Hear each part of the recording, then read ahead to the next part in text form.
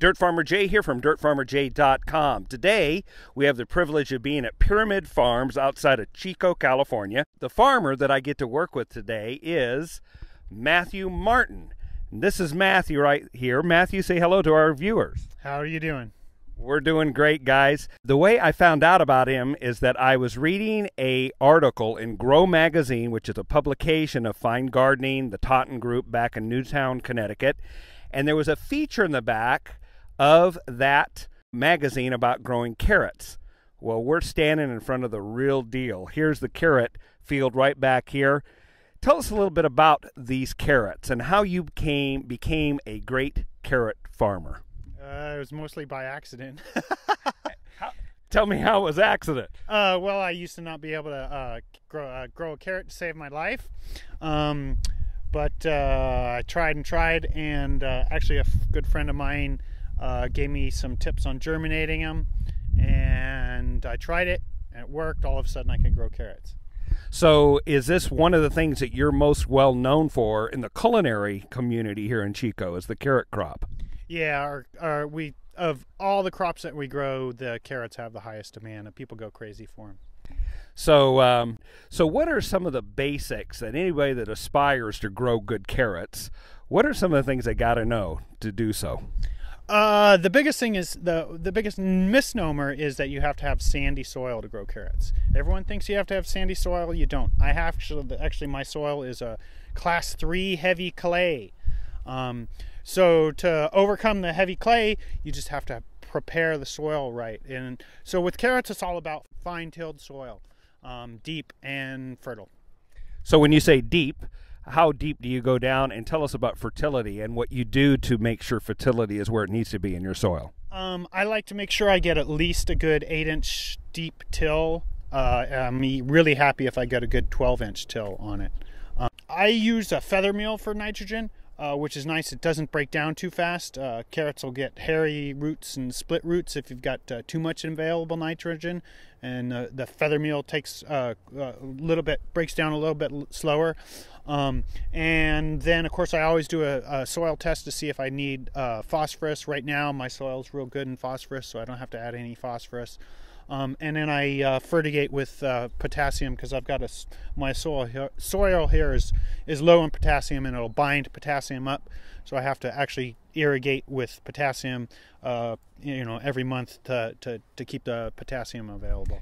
And what does the carrot do with phosphorus, as far as what happens if you have a phosphorus deficiency or an overabundance of phosphorus? What are the symptoms you see? Well, with phosphorus deficiency, you're just not going to get the size out of them. I mean, carrots do like, fertile ground. They just don't want tons of nitrogen, but they want, everything pretty much well balanced and available and in good amounts.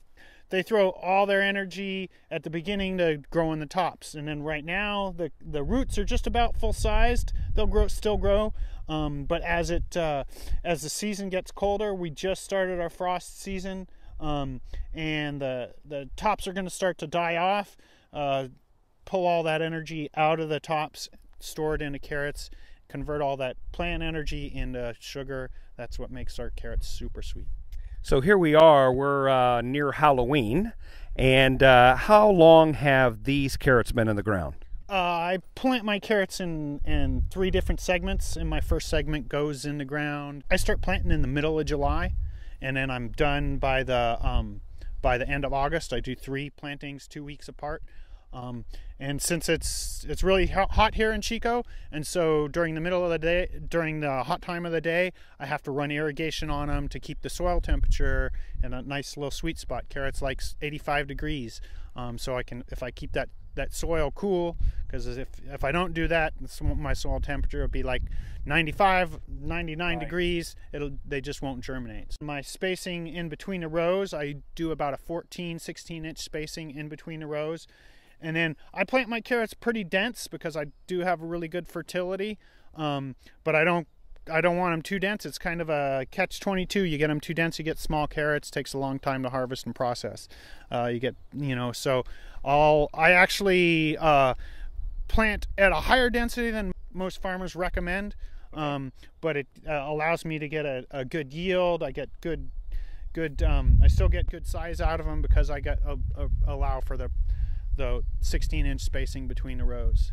And what are some of your favorite varieties or ones that you might recommend to the home gardener that aspires to become as good as you are at raising some carrots? Well, I won't give away the variety that I grow because some of my competitors will watch this and they're gonna see if I slip my tongue, and then they're gonna steal my variety.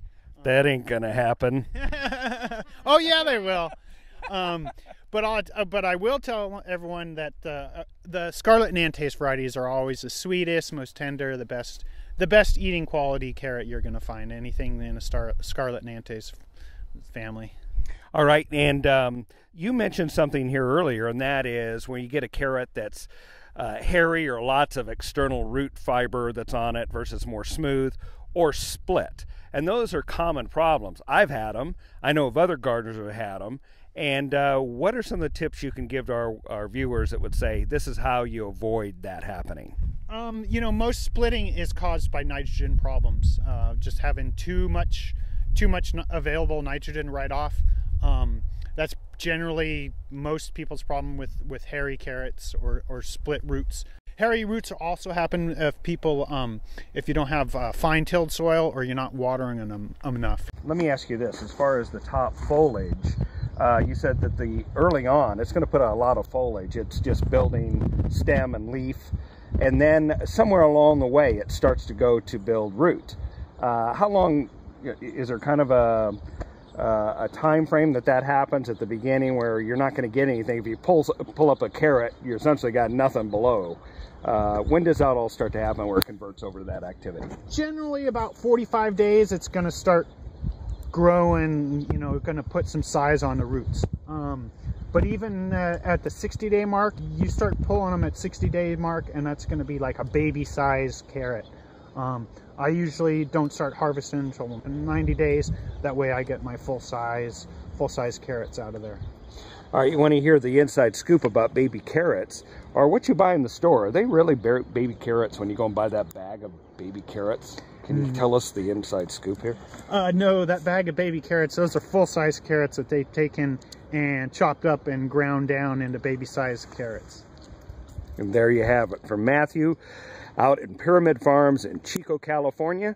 And Matthew does a great job with the local markets here. He has built a great following out here in Chico. You might visit him online. Can you tell people about your website, what that website is? My website's pyramidfarms.com, and then we also have Facebook, Pyramid Farms Facebook.